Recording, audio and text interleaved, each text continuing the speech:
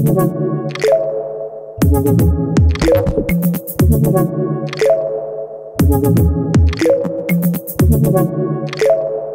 everybody. I'm Vince Molinaro, and I am really excited to have Alain Dehaze, who is the CEO of the Adecco Group, one of the world's largest HR and temporary staffing companies, a global Fortune 500 company. And he and his company are at the leading edge of redefining the world of work. And I could not think of a better leader to kick off this video series. So Alain, welcome. And I really am honored to have you for this conversation.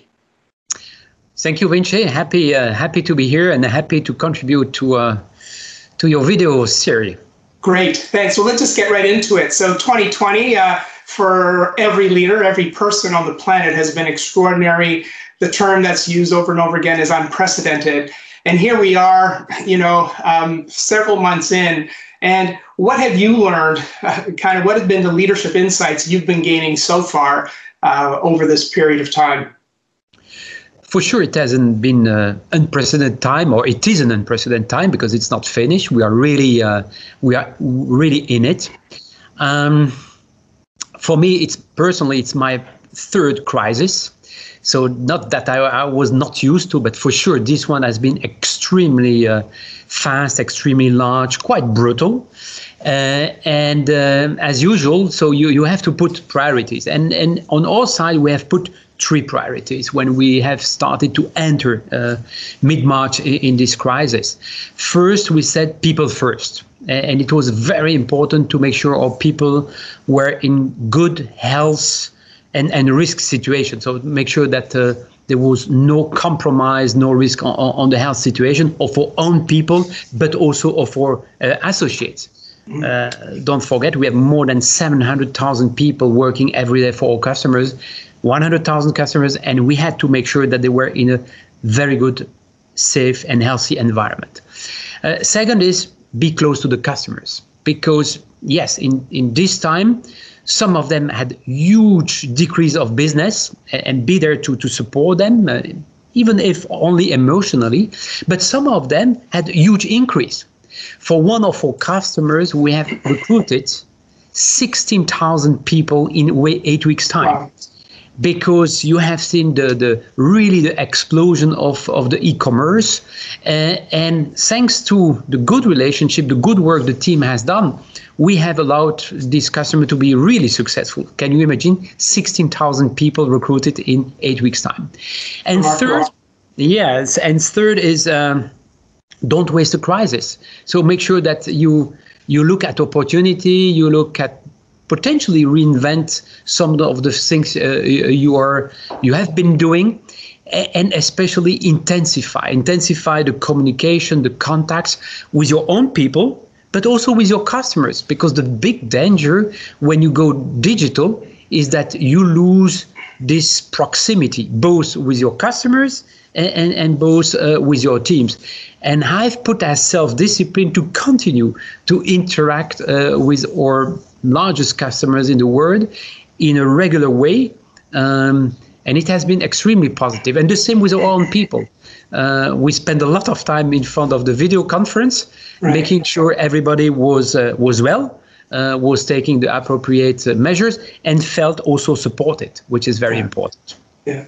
So, what's great there is a real clarity as the crisis unfolds, right? A focus on your people, a focus on your customers, and not letting the crisis, as you say, really go to waste, because it gives you an opportunity to do things you haven't done before, gives you a chance to think differently, to pivot, and having that sense of clarity is really important. And what you say, I think, subtly, which is really astute, is, whenever we're bombarded with a crisis, we can get very internally focused and have our heads down trying to get everything done. And you kind of put the discipline in place to say, we've got to remain focused on the market. We've got to remain close to our customers, close to our employees, in order to drive the company's success. So it's a great example that I know will be valuable to so many.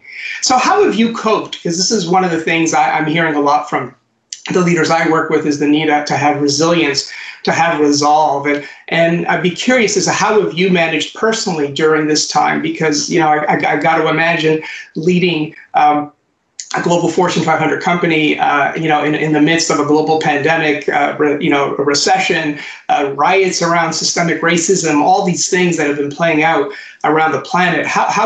What have you done to kind of take care of yourself so you can kind of take care of others? Now, I think it's, yes, you need to have a kind of strong discipline about yourself, about your hygiene, I would say the diet hygiene and so on, to make sure you are really top fit with your health. We had also ourselves to protect ourselves, to make sure we didn't get the COVID ourselves.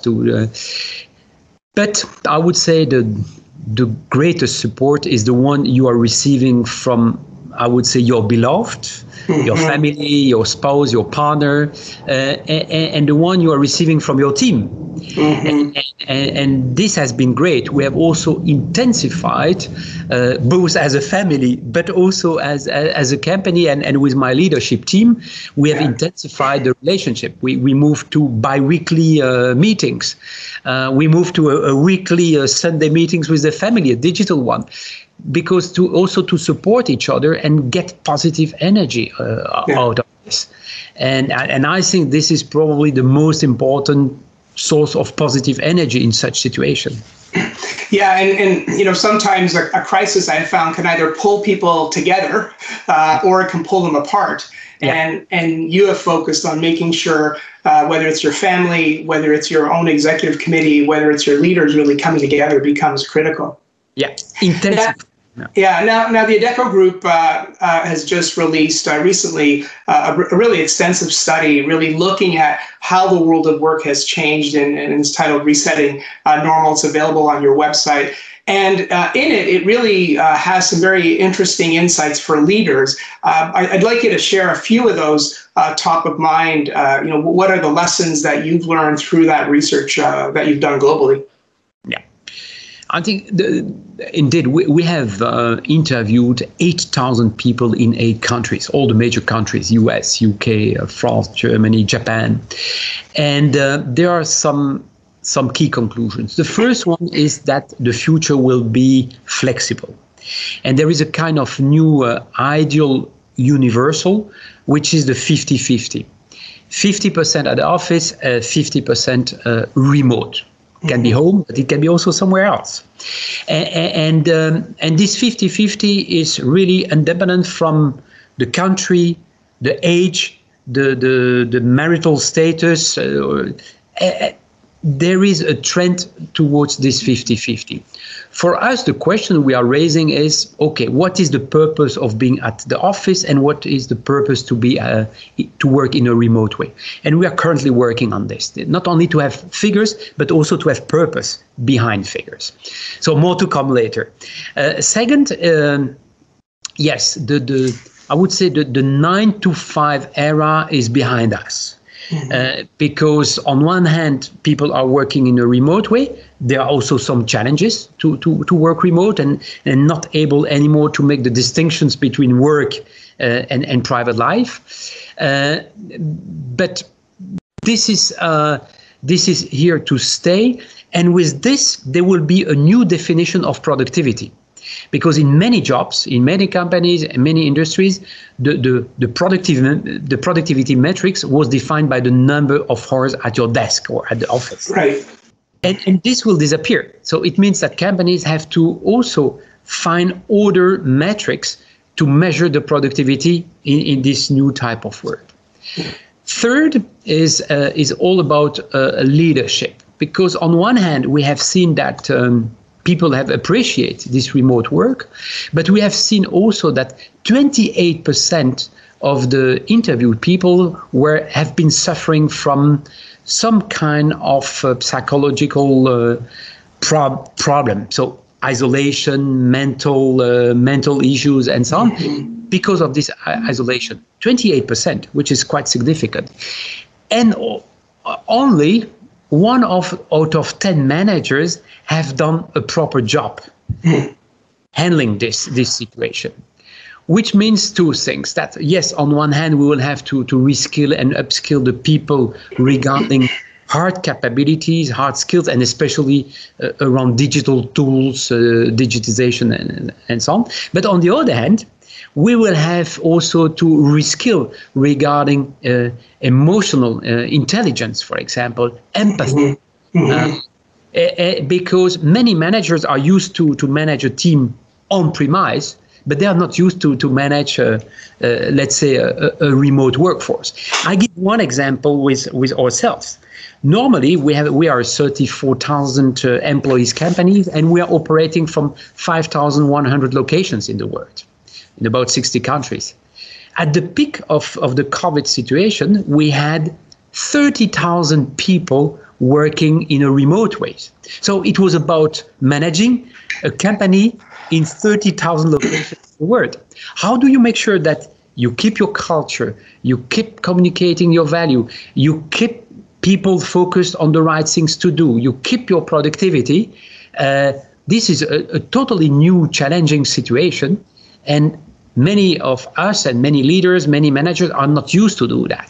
And so that's why all these soft capabilities going forward will be extremely important to develop. And in many ways, as you're talking about it, what becomes, critical is leaders will need to kind of understand how have the expectations of me have changed. And one of the questions, because of the work I do in leadership accountability, has been from my clients is, we need our leaders to be even more accountable now. And I know that, a few years back, you and your executive committee did some important work in setting clear expectations for Adecco Group leaders around a leadership contract, and you created that at a very different time than today. So I'd be interested to understand, a little bit about what that work was, but also how are you seeing that work today in light of everything that's happened in the last 6 months? Yeah. Now, indeed, we have implemented this sense of accountability and responsibility through the leadership contract. And to do that, we have invested time with the team to reflect on this and to craft the contract ourselves. So this work has been really be inclusive and collaborative. And at the end, we had a session where 300 of our top leaders really signed together in the same location the contract. It was in 2018. So inclusive, collaborative, and really invest time in it.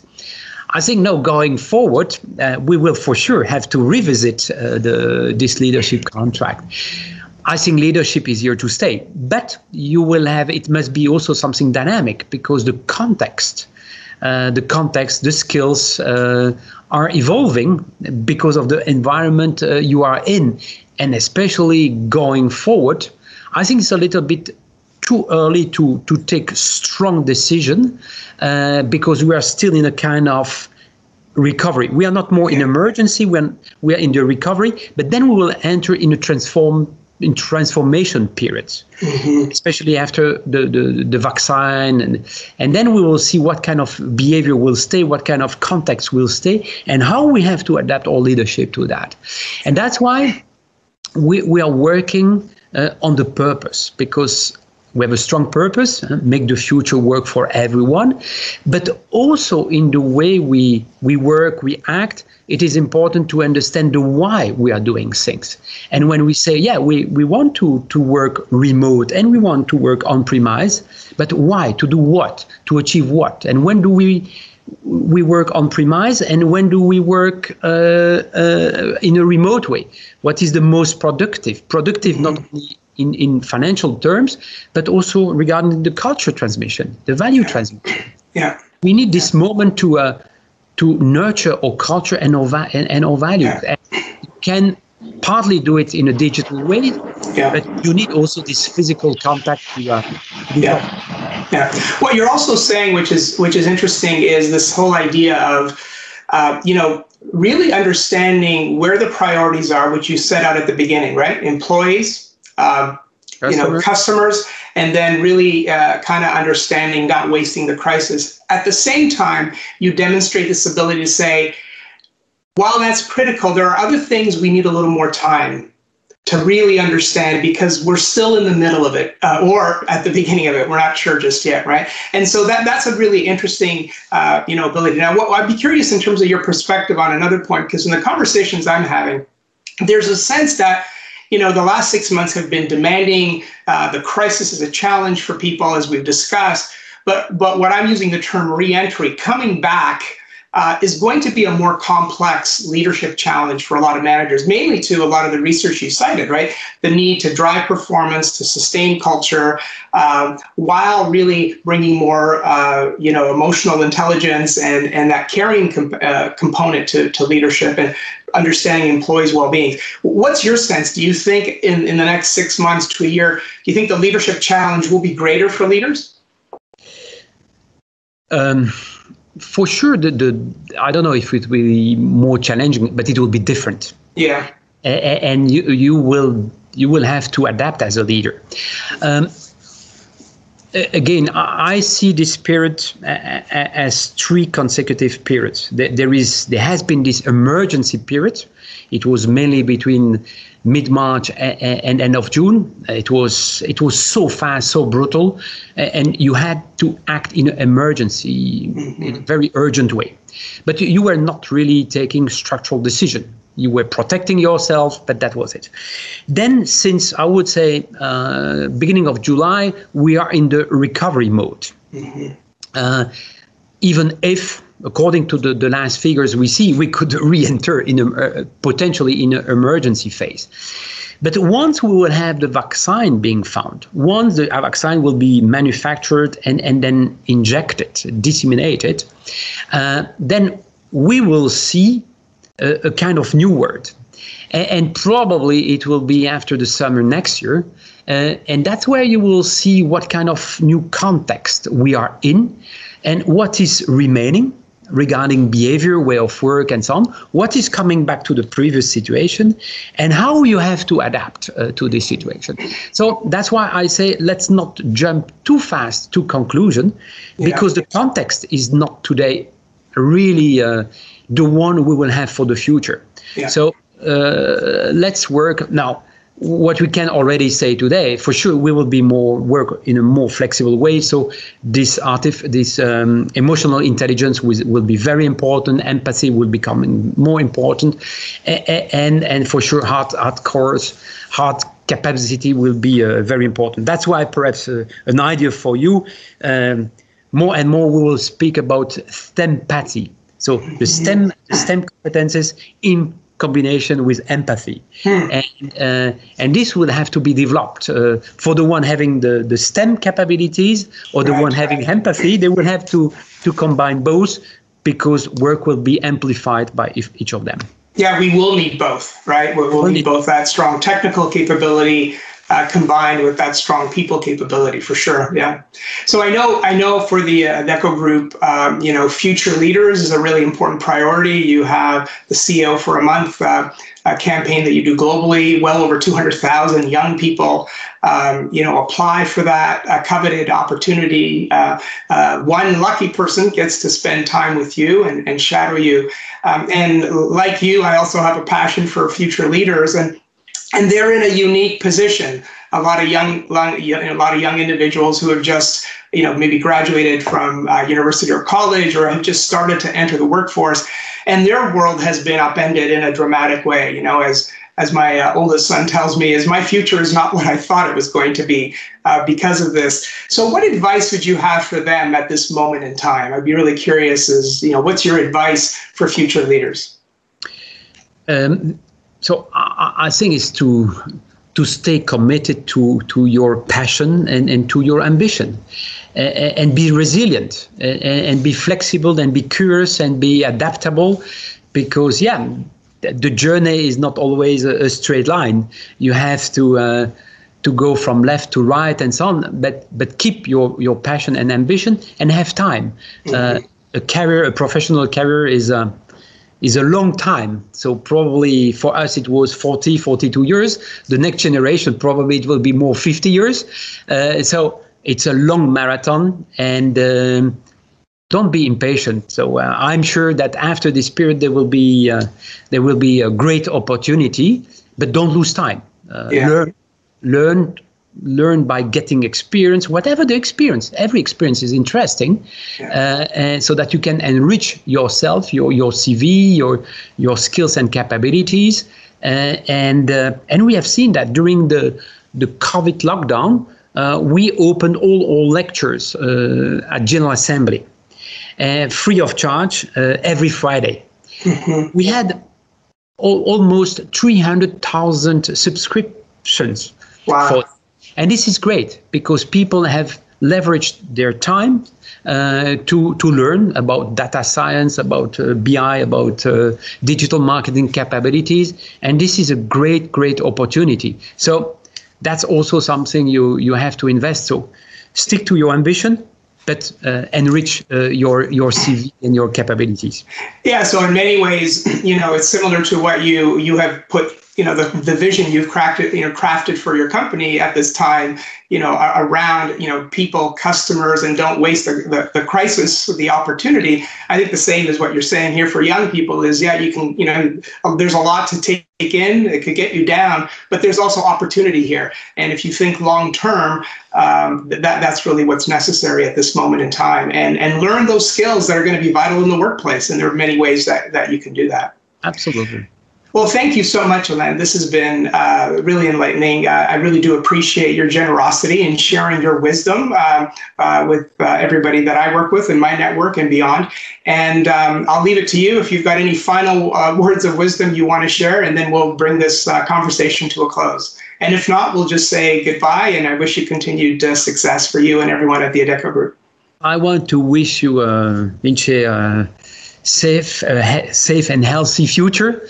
Take good care of yourself and your beloved, and talk to you soon then. Great. Thank you so much. Wish you all the best. Yeah. Bye-bye. Bye.